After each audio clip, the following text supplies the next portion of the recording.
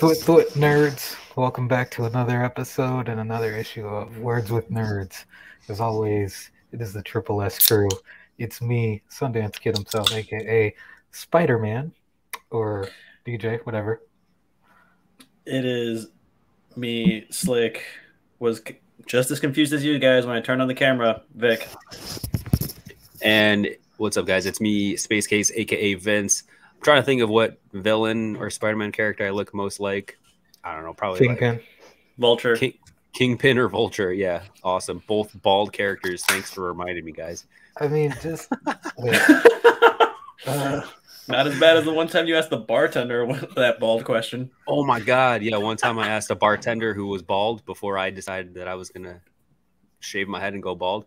I said, "Hey, man, you know, what was it like when you finally decided to go bald?" And he gave me a dirty ass look. And me and Victor don't go to that bar anymore. It's an honest question. Just curious. What's it feel like? Man, I really like that bar. Speaking of what's it feel like, DJ, how's it feel without the mask? I can breathe. Okay. That thing was. Well, that's good. That's a good that start. thing was super hot. I can't believe I thought I was going to keep that on the whole episode. Yeah, right. No way. As a matter of fact, Right. while I change out of this extremely tight, very tight, I don't know how I'm going to get this off costume, maybe the boys over here can tell you what exactly we're going to be talking about. We got you. Don't worry. Don't worry about it. All right, David's going to step away to go back to his normal DJ mode. What was that?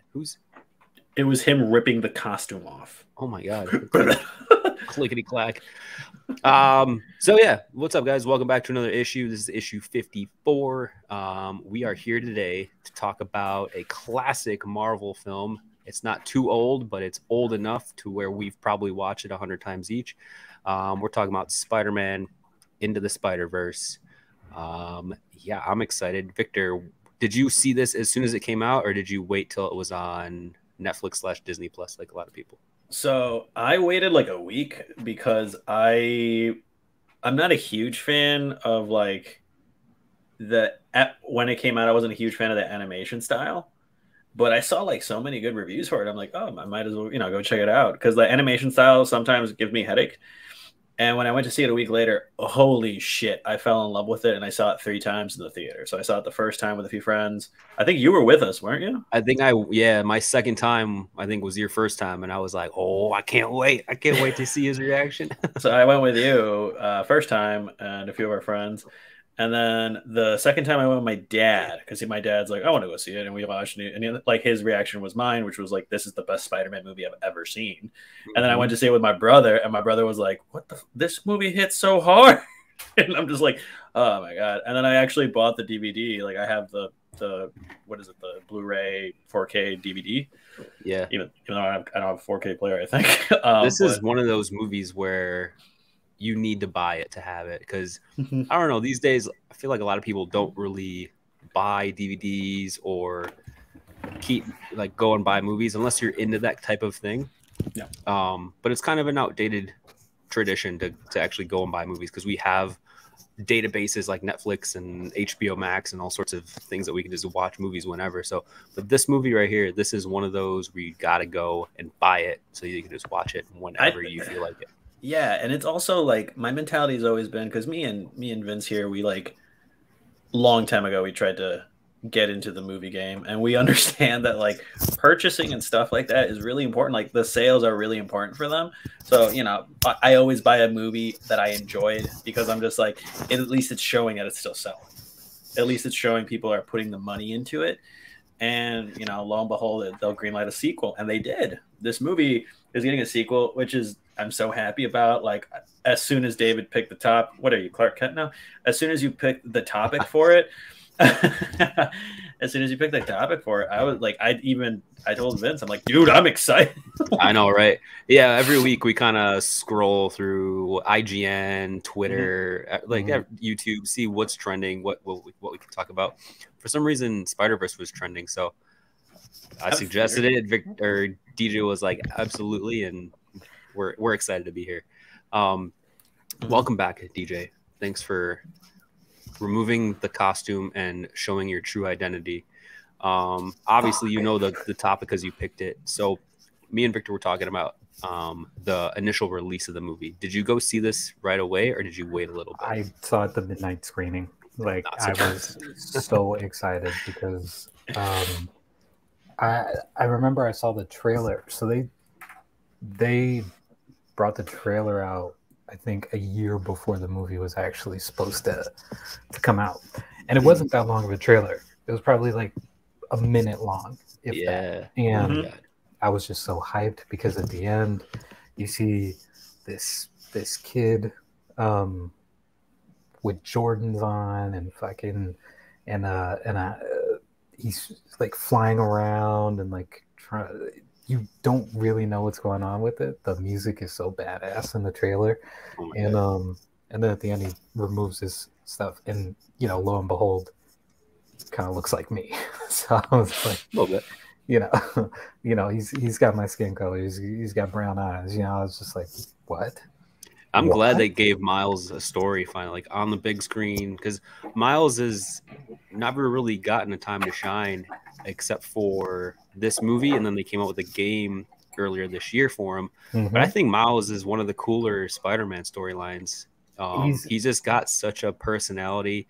He's not like he's just nerdy enough. He's kind of like us, I guess. Like we can hang with the cool kids once in a while, but we still have like an underlying nerdiness to us as well. But yeah, he's one of my favorite Spider-Mans. I'm glad he got a story. So you see it like right away, and even in the Bender run, the Ultimates run, that they had for him when they first introduced him after the death of the Ultimate Spider-Man. You see that he's like a kid that people know, and that like when you see the movie, you know, like he's known around his neighborhood. Like everybody likes him. Everybody enjoys talking to Miles Morales, and that's very stark contrast to like Peter Parker and how he's a nerd and nobody likes to hang out with him, and he's just kind of this social leper. And so we kind of get this completely different view where we get like the Spider-Man who's got a little swagger. And if you follow the comic book run, he slowly kind of becomes his own Spider-Man and steps out of the shadow of, you know, Peter Parker, and he becomes his own. And it's very cool. And it was so cool that they took him from the Ultimate Universe, which in the comics is different from the 616 universe, which is like the main universe. And they made him a part of it. So they ended the Ultimate run, but they decided to take him and put him into the main continuity, which is really cool. That's how you know he's very popular. So yeah, absolutely. They did a really good job at depicting that and kind of showing that side of him in the Spider-Verse movie. Deidre, you mentioned the trailer itself. I remember being in theaters. I forgot what movie I was watching, but seeing the trailer come out for the first time back when like it was still a world where we saw trailers for the first time in theaters, which honestly bring me back to that time because I missed that shit so much. I remember just sitting in theaters, just minding my own business, and all of a sudden we get a brand new Spider-Man animated movie coming out, and I lost my shit quietly because I'm not rude, but I was like, "Oh my god, this looks so fucking cool! I can't wait for this to come out." It had to be in a Marvel movie, right? It had to. I remember it had to be one of the. Was it Spider-Man, the first one? What is it? Homecoming? I think it might have been a Sony movie because remember that was Spider-Man Into the Spiderverse. But I remember whatever movie I was watching, and I can't remember the movie for the life of me. But my dad was with me, and we do like a little thumbs up, thumbs down thing for movie trailers. We've done that since I was a kid. So we see a trailer and then we look at each other and we're just like, I respect that. And so when I saw that, I was like I was hitting him on the arm and he was like, 2 thumbs up. 2 thumbs up. Yeah. So it was cool. I've always been excited for this. Yeah. I'm excited. You mentioned the music alone in the trailer, but how about the music in the movie just in general? There's some jams in this one. There's Post Malone, Juice WRLD, Biggie. Like I watched it again yesterday just to get a fresh take on it, and yeah, I underappreciate the music. it's a character. It's a character it is. in the movie. Like every song that they use has importance in the scene that it's being used for. Yeah. There's not any throwaway tracks or anything like that. Which, you know, Sunflower became such a big hit. You know, partly because of Riot was Post so Malone and good. Sway Lee. Yeah, and Riot off that soundtrack is my like workout mix where I'm just Riot like, was cool. There were artists that made songs for that soundtrack, which I was like, normally I don't listen to these artists or these particular people. Like Nicki Minaj made a song for it, and I was like, I know probably 3 Nicki Minaj songs off the top of my head, and the song that she made fucking slaps. So I was like, yeah, they know what they're doing. So, yeah, it's weird. Sony, like, for being Sony, they never capitalize on this. They never. I feel like Sony is a primarily music-based company, or at least that's where they started, right? With music, a lot of really good artists under Sony, and then they started in the movie game and the video game. They never pull off a good soundtrack. Really, it's like, what do you have? This is what you do. This is your meat and potatoes. Why don't you? I don't know. This was like one of the only Sony movies I saw where it was the music made the movie. So that movie was so weird because it's like Sony has this real big track record where they fuck up movies, period. Especially the Spider-Man ones, they fucked them up from time to time. Superhero stuff in general. So this was like that weird like culmination of just like all the fucking doors unlocking, and they're just like, holy shit. So the soundtrack got nominated for an Oscar. The screenplay of it was nominated for an Oscar. It was nominated for Best Animated Movie, which it won. Yeah, which it won. Which it beat out Pixar shit, which is like unheard of. You can never beat a Pixar movie. No, but this movie was like nominated for a bunch of Oscars because it was so well done. Like Sony, I feel like it's one of Sony's best movies they've ever done. It's arguably one of the best animated movies that have. I was gonna say, yeah, it's number 1 on my list. It's highly regarded in a lot of different categories. Animation, Sony movies in general. Like, this is a good friggin' movie, man. Which is why we're talking about it, obviously. Yeah. What are some of your guys' favorite parts of the movies? Like, what's the most kind of memorable? Maybe not memorable, because memorable and favorite are different. Let's go favorite. What are your favorite parts of this movie? And go Victor first. So the movie is like star-studded, which is what I love. And I think the person who stole the scene was Nick Cage. when they were my favorite scene, like my funny, like, oh my god, it made me fucking laugh. I know what you're gonna say. Yep, entirely. Was when they're like sitting in like Aunt May's living room and they're trying to discuss what's gonna happen, and then Miles busts through the door. He's like, "My uncle's the Prowler, and he tried to kill me." And you just hear Nicolas Cage like, "Whoa, this origin story is intense." I'm just like, oh my god. I remember we watched it and I just started dying in my chair. Just like, I'm like, was that ad lib? Like, that couldn't have been in the script. That's my favorite scene. I love Spider-Man Noir in that movie. Oh, dude, like, as far as I know, he hasn't been on screen. He's always just been in a comic book. So yeah, to kind of give him a voice, and then it being Nick Cage and them to portray it in that kind of manner, I don't know. That old-timey, like, very fits so 40s manner. Like, he's very quit popping your gums, kid. Like, it's and then he takes the Rubik's Cube at the end, the only, like, the most colorful thing you can bring back to your. It's like, I don't understand this, but I will. I love you all. Like, okay, all right, Mr. Feeney. I think my favorite part was the jumping scene, the "What's Up Danger" scene. So he gets his new suit that he made and, you know, painted, and he gets to the highest building and he jumps, and, you know, and you have the soundtrack, like, again, as a character, making us fully realize that, you know, Miles is finally starting to become his own Spider-Man. He's not wearing some hand-me-down clothes. Like, he knows what he's doing, and he's got this newfound confidence. And the song "What's Up Danger," like there's this brief scene in the movie, and it's like it was in the trailer, but it's like 5 seconds of him just like the city it's an upside down angle, so it's like he's falling upward and the city is below him. It's just so beautiful, dude. Yeah, like that's such a good shot. It's so amazing. And then and that whole scene, you know, he's got his new web shooters, and as soon as he swings and you see him, like you see the full symbol of like his Spider-Man suit as like as he's coming up, and the soundtrack just comes back in. It's so fucking beautiful. Yeah, absolutely. Once again, the music hyping it up.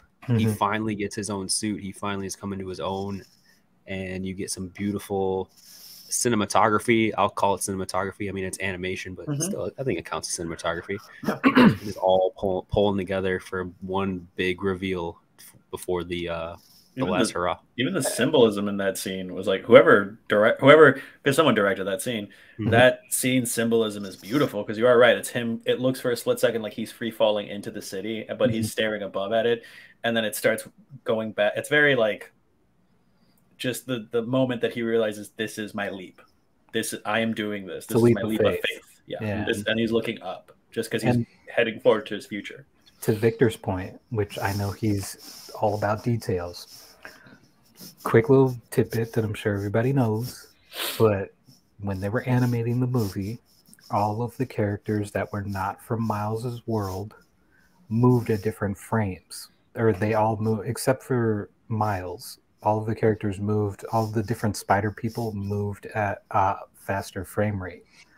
And Miles moved at a slower frame rate, symbolizing that like he wasn't a fully realized like hero or Spider-Man. And in that moment afterwards, he's moving at the same frame rate as the rest of them. So it's kind of like this cool symbolism that like, and there's also the symbolism of like when they first enter the spider cave, we'll call it, like Peter Spider Cave. Yeah. He's looking up at the Spider-Man suit, and it makes him look smaller, and like the spider suit is just like towering over him. Yeah. And then when we're talking about the scene that we're talking about, you see that he's at the same height as it. So like it's kind of like he's grown into the suit, like he's growing into the role of Spider-Man.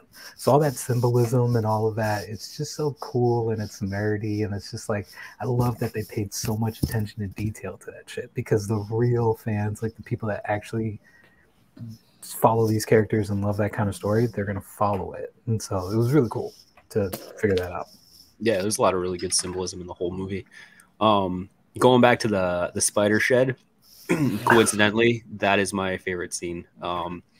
When it's Gwen, Peter, and Miles, they meet with Aunt May and they go down to the spider shed. You get all the uniforms, like every single spider suit ever, and it's awesome. What is it? Peter Parker just looks, he's like, I have one like this, don't worry about it. And then he looks at the spider car, he's like, is that a bit much? Yeah, there's so many Easter eggs on the way down. They show the spider truck. Oh my god. Jake Johnson is a national treasure. Which one is it? Oh, Jake Johnson. Jake Johnson, yeah, he's a national treasure, dude. Jake Johnson. He's so good at ad-libbing. I think we talked about Jake Johnson doing the voice of Spider-Man before on one of our episodes. Was it the isn't it the Love, Death, and Robots episode? Did someone cast him on their dream team? I don't know. I remember editing and having. No, it was Victor. Was it? No, it wasn't me. No, maybe it was me. I just remember editing and having a clip of him in studio doing all the Spider-Man stuff. I gotta watch it. It's in, I don't know, maybe Love. I feel like that's like right up your alley, though, Victor. Like a dude that's just chilling in sweatpants, saving the world. Like that's definitely your niche. Shots fired. I like the relaxed dude. I will say I did like that. I liked his character portrayal of Peter Parker. That's like old man Parker. I liked it. I loved it. Yeah, but yeah, I liked it. I like the sweatpants. I mean, shit. Who's not wearing sweatpants right now? Let's be real. Shit. Yeah, we're all wearing sweatpants, low-key. Oh my It's god! What comfy. There's a Sunday. Listen, if there's a positive to take from the whole pandemic, it's we figured out that sweatpants are even more comfortable than we could possibly imagine. Yes. Yep. Anyways, going back to the movie. What we do? We talk about music, our favorite scenes, DJ. Favorite characters? Favorite characters. That's what I wanted to ask you guys. Is who is your favorite character in the movie?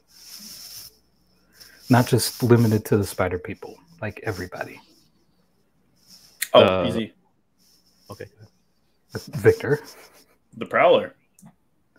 God. Fucking knew he was going to say that shit. One of my favorite characters. Sorry. Were you going to pick it? Everyone here was going to pick it, wasn't it? That's why I was like, you want to just hold hands and go together? Because that's my favorite character, too. I mean, think about it. You have Mahershala. Blade?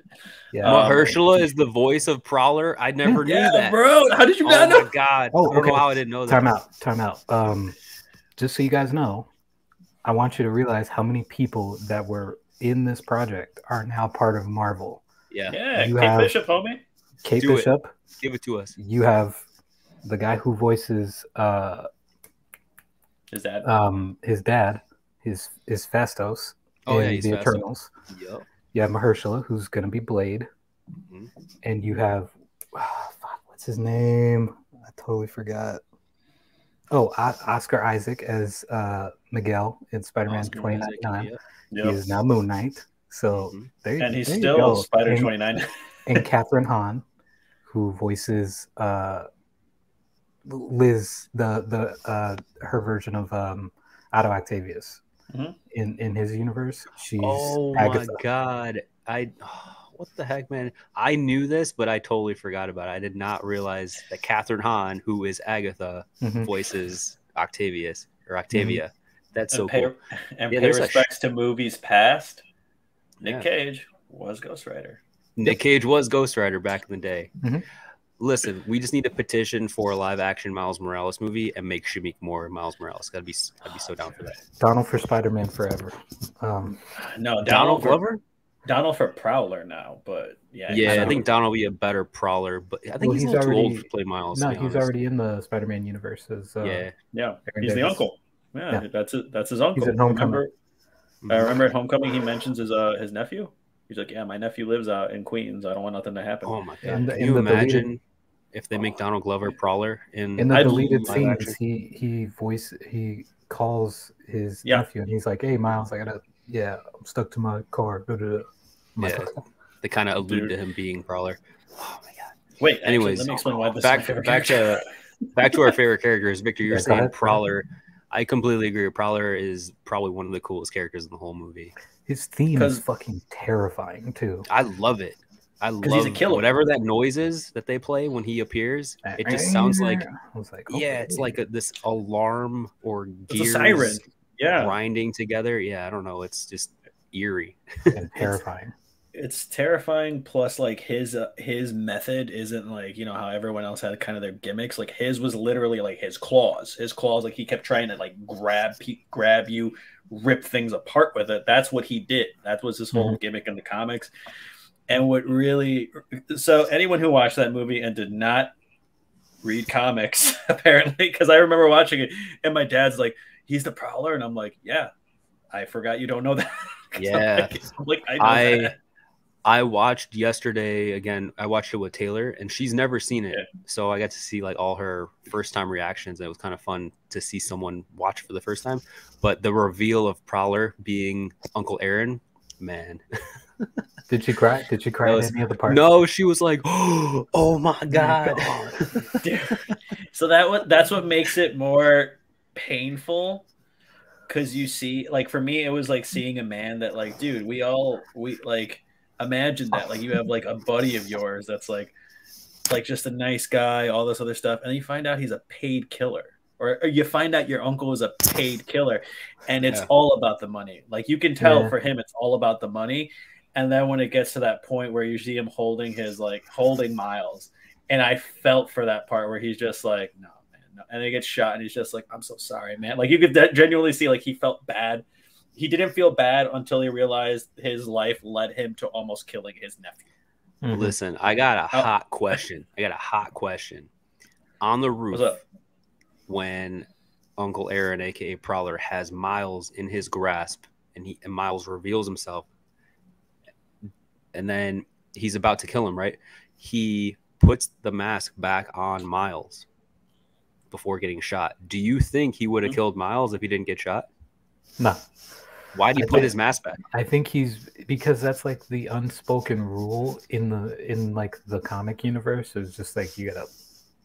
And he also probably realized that Kingpin was watching him, which is why he was probably like, "Oh, you gotta protect your identity, kid." You know, like it's a central theme in that movie too. Like right from the beginning, when Chris Pine's Spider-Man is dying, and he's just like, just never reveal who you are. Like, you know, always keep on the mask. Like you have to protect your identity, protect your loved ones. Yeah, I think that was kind of like a kind of throwback to that message. Okay. I like that. That's my opinion. I wasn't sure if it was one of those like, I don't want to. Looking at your face makes it real. So if I don't look at your face, then I can kill you. Okay. So it goes back to what I think it's a mix of what you and Vince are kind of saying. I think it's a combination where he's like, you gotta think about it like this. Like he is in that superhero world, his job is he's a killer. And he's probably killed superheroes. So when he was putting the mask back on, he's like, I'm not killing my nephew. I'm killing Spider-Man. Yeah. And then like he kind of realized he's like, that's not what I'm doing. That's why he's just like, he puts it on. He's like, that's not what I'm doing. He puts him down. He's just like, my nephew's safe. No one saw his face. And that's when he gets shot. Right. And I'm just like, damn it, man. That dude had such a good arc. Well, I'll do this since Victor went ahead and stole my pick. I will, for favorite character, I'll talk about another character that I really enjoy, and that is Gwen. I think Gwen is a really cool Spider-Man. I've always had a liking towards Gwen Stacy's Spider-Man. I think her style is cool. Her backstory is really cool. Just like similar enough to Peter Parker's, but slightly different. She kind of has like she's in a band. I think that's kind of badass. She just has like this like cool style about her, you know, like she's in a band. She's in a band, bro. She came down in a bubble and wore a crown. No, you guys don't know that one? Nope, absolutely not. Come on, you guys got to know that one. But yeah, Gwen Stacy, I gotta show her some love. The reveal in the forest is cool. That whole scene in the forest is really cool too. The cinematography with all the orange trees and Miles learning from Peter how to swing. That whole scene is pretty sweet. What was it like? Just move and release, right? Wasn't it like that? Like just like the swing and release. Swing and release. Yeah, something like that. Release. I like it. I think I'm gonna have to go with for my favorite character. It's the Peter Parker of Miles's universe. Because if you really think about it, and I mean seriously think about this for a second, in all of the Spider-Man adaptations that we've seen, whether it be animated or whether it be live action, we have never seen a fully realized Spider-Man. Like, Spider-Man is always going through some shit, some trials and tribulations. There's always some big plot, and he's not comfortable in his Spider-Man role yet. Like through Maguire and Holland and Garfield, like we're always seeing that like they haven't gotten to that sweet spot yet. And here I think we see the most accurate representation of Spider-Man, which is just this guy flipping around. He's joking. He's being as sarcastic as possible. He's just out here flipping around, shooting webs. Hey, look, it's Spider-Man. He's flipping out. He's just like, he comes in, he starts shooting. He's off his meds. And it's just like his monologue in the beginning makes him sound like this very comfortable character in like his role, which is cool because we're always seeing Peter Parker like, oh, I have no money. Everybody hates me, you know, because I'm always late to shit because I'm literally saving the world, but I won't tell a single person. Yeah, because I'm flipping around and I'm flipping around doing shit. But But I think like this representation was pretty cool, and even towards the end, he was still being peak Spider-Man, like pissing off Kingpin, not taking it too seriously until like the very end. And I thought that was really cool. It was a very cool representation. So Chris Pines, and like they used him the perfect amount. Like we didn't get too invested into him. We got room for other characters, but like his death kind of tilts the story one way. So his character serves its ultimate purpose. So he gives us that inciting incident that we need. Exactly. Spider-Man, him and Aaron. Death of Spider-Man. Boom. Right. The death of Spider-Man leads to Miles wanting to do good. And then Aaron's death leads him to fully realizing that he has to become Spider-Man in order to do that good. Because with great power, there must also... Don't finish that sentence. We get sued. They always get it wrong. All right. Well, unless you guys have any other topics you want to talk about, I kind of want to, you know, be me and have some fun and talk about the future of the franchise. Victor said it got greenlit. I don't see that, but maybe I'm just not looking hard enough. I think there will be another Spider-Man Into the Spider-Verse down the road. So let's talk about it. What kind of storylines are we hoping to see? What kind of characters are we hoping to emerge? What do we want? Spider-Geddon. I want to see. What do you say? Spider-Denim? Spider-Geddon. Spider-Geddon. I thought you said Spider-Denim. I was like, so Spider-Geddon is wearing jeans now? I don't get it. Well, we wear sweatpants, so I mean, is it really that different? It's an upgrade. So Spider-Geddon is this like mini story that takes place in the comics, where like multiple spider people get together in order to face an existential threat. So you have like the Doc Ock, the superior Spider-Man, and then you have the PS4 Spider-Man. You have the cop detective Spider-Man, noir Spider-Man, punk Spider-Man, Spider Cop. Spider Cop. There you go.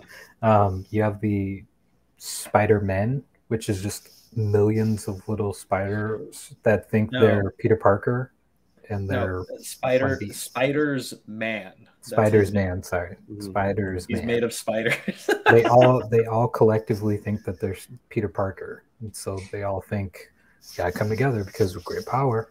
No. Yeah, when he walks, literally, like there's a trail of spiders that start coming right back into his costume. It's truly pretty gross. There's actually a pretty good prediction, I have to say, because they got to up the ante. They gotta one up the first one. And imagine all the people that you could come and voice those characters, and we could get Spider-Woman. I think there definitely is gonna be Spider-Woman, the red suit with the gold. Yeah, I could definitely see her coming in. Riley Reed. Who? Riley Reed. Riley Reed. Riley Reed. It's a different Spider-Man movie we're talking about here. It's a different Spider-Man. Yeah, not Riley. What movie was that again? Was that what? Is there a certain website that she's usually attached with, or kind of whatever that drum sound is? She's got like a back door. Shut up. There's Ben Riley. In all seriousness, Ben Riley is the Scarlet Spider. Well, it's supposed to be dated October 7th, 2022. The release date for that one, or the potential, or the hopeful release date. There has been there's no way of showing it, and you guys can see it. Let me see your phone. Let me see your confidential phone. Show it to me. Show everyone. Show everyone watching this right now. Show them your screen right now. Yeah, it was originally dated to be released this year, later on this year, but because of COVID and everything, it got pushed back to October 7th, 2022. I hope they do it's gonna be a birthday drop. I hope it's done. I hope they bring in like one of my favorite Spider-Man villain, which is Spider Carnage. Ooh, that would be cool for them to have Venom and Carnage and stuff. Come on, that'd be such a cool central villain, David. Like that, it's literally the Carnage Spider-Man. I 1,000% agree. They have to pull in Vulture. I mean, they pulled in a lot of the other classics, like obviously Green Goblin, Negative Man, Scorpion made an appearance at Aunt May's house for a little bit. Where'd he go, by the way? He was there, and then I think he died. Did he just run off? Who? No, I think Sorry, in like remember the battle? sidetracked. Remember in that battle in the like weird dimensional thing that they were all having a battle in? Mhm. Like he gets hit with John Mulaney's hammer. Yes, that's what happened. Yeah. Okay. Sorry, I'm not anyways. going to purge him. But... What are you, some kind of cartoon? You got a problem with cartoons? I hope Spider-Ham comes back. I don't know if they'll have John Mulaney do it because, you know, he kind of John Mulaney's kind of going through some stuff right now. But I mean, who knows? I heard he did some drugs. He went to rehab. He got somebody knocked up. He got divorced, and you know, that's typical Hollywood. So I mean, didn't he get a Marvel actress knocked up? Psylocke? Olivia Munn? Yeah. No way. Oh my Psylocke, god. Right? Oh my god. I did not know that. That's John Mulaney knocked up Psylocke. Olivia Munn. Look at these connections. Yeah. How did he? How? So crazy. How much alcohol was involved? I'm sorry. Did you not see Pete Davidson with Kim Kardashian? I mean, that I get because Pete Davidson. Because like it's miracles are the possible, come my up guy. of the nerdy people. All I'm saying, like Revenge of nerdy, the like nerds. I guess so. John Mulaney, Pete Davidson, Machine Gun Kelly, and Travis Barker have to start a fucking reality show to rival Keeping Up with the Kardashians, call it Revenge of the Nerds.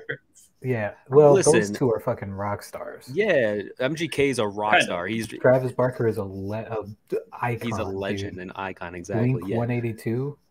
Pete Davidson is he's extremely relevant. He's funny. Like some people do find him attractive, which I don't understand, but it's a thing. But I'm talking about John Mulaney. Sister. I'm talking about like glass of milk, John Mulaney. How? He's got that old timey voice that just makes everybody feel safe and at home. When I watch, I'm just like, and what do you think is gonna happen? Yeah, we're talking about glass of milk, John Mulaney. We're talking about mayo's too spicy for. I can't believe Peter Porker's pork and Psylocke. This is insane. Yeah, I don't believe this for a second. Into the Mulaneyverse. Get real, bro. Yeah, it's fun. Yeah, I remember when you.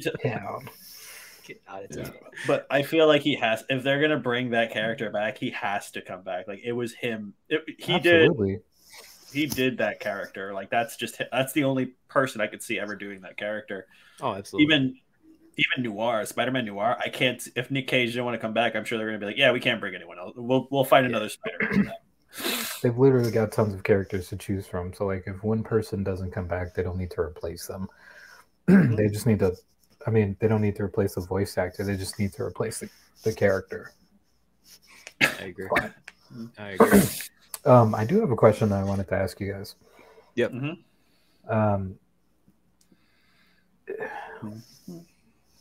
If you could, and this is just a very weird question that I thought of the other day, but if you could have any of the, like, say you woke up and you had Spider-Man's powers. Mm-hmm.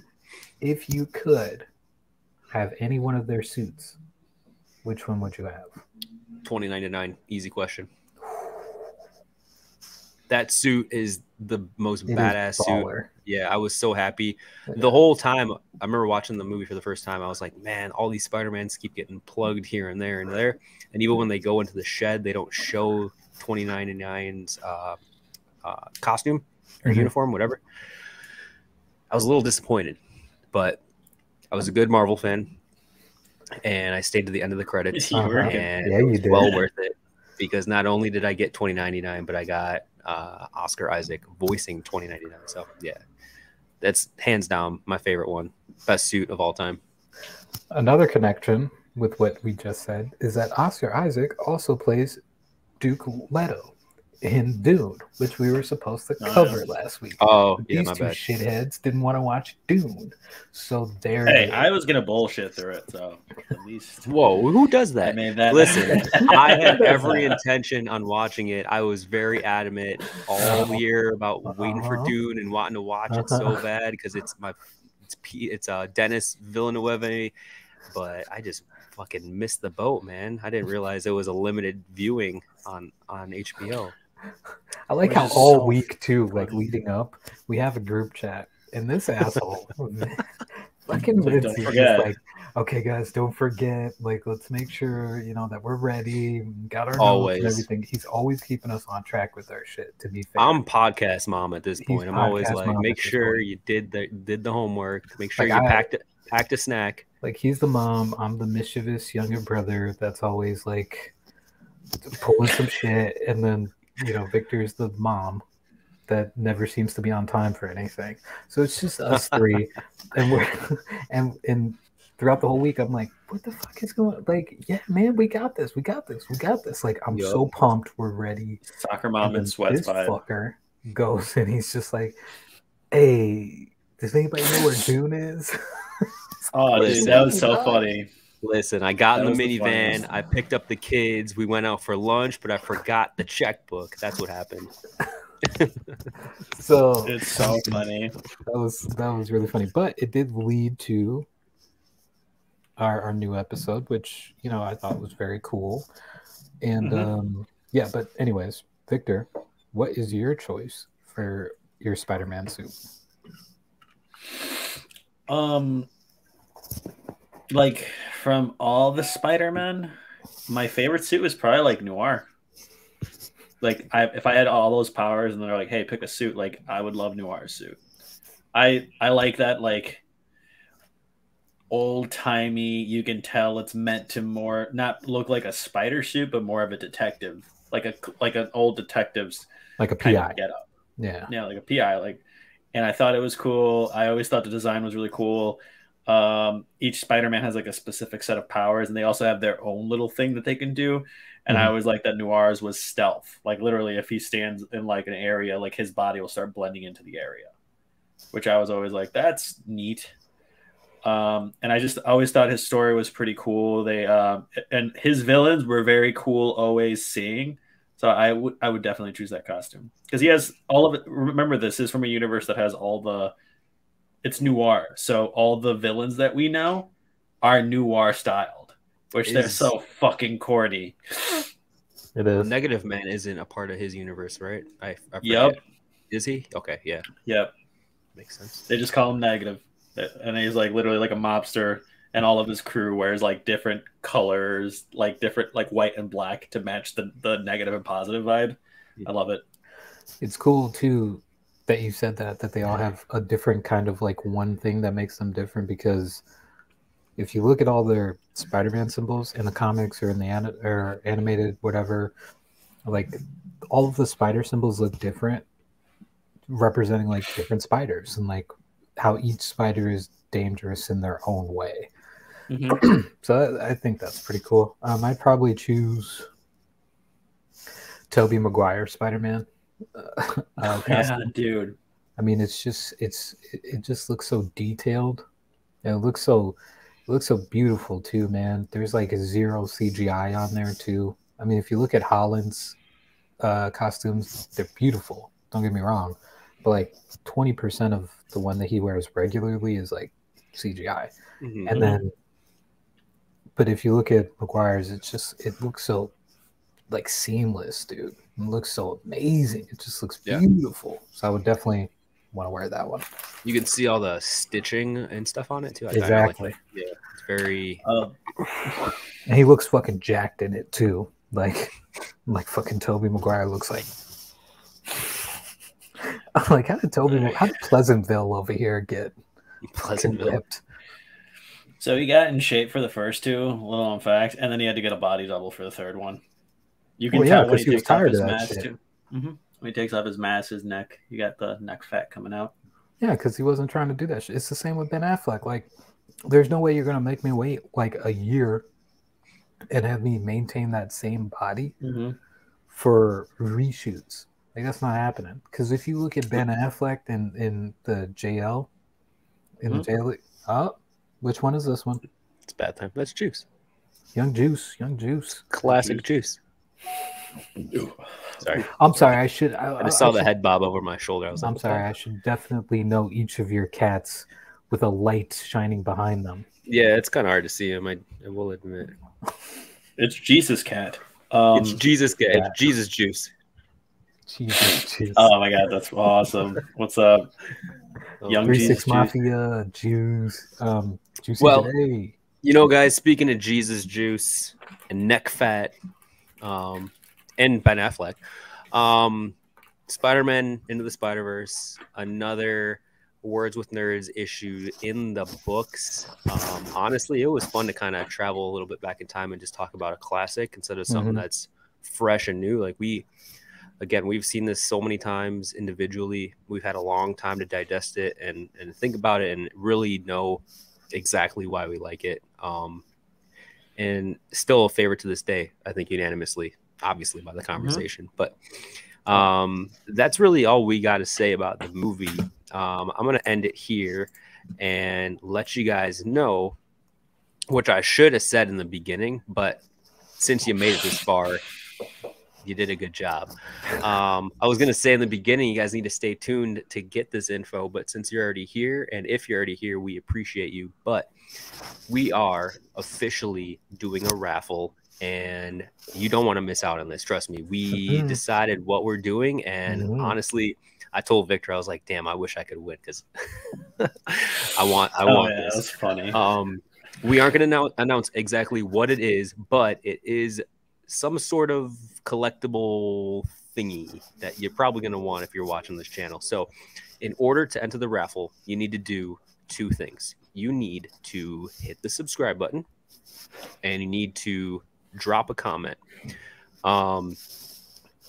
It's going to be like, I want to say like 3, maybe 4 weeks. We're going to give people enough time. We understand we're a smaller channel and that not everyone watches every single week. So give us a couple of weeks. I think like last 3rd or 4th week of December, we'll announce who the winner is. Probably next week we'll decide we'll show what we're giving away. But if you want what we're giving away, hit the subscribe button, drop a comment, and you're in. So let me take us out there, Big V. As always, thank you so much for supporting us, guys. We always appreciate you. And we just want to say from the Triple S crew, it is me, Sundance Kid himself, aka DJ. It is me, Slick the Vic Rodriguez. And it's me, Space Case. Thanks for watching again, guys. We will see you with a brand new episode next week. Bye.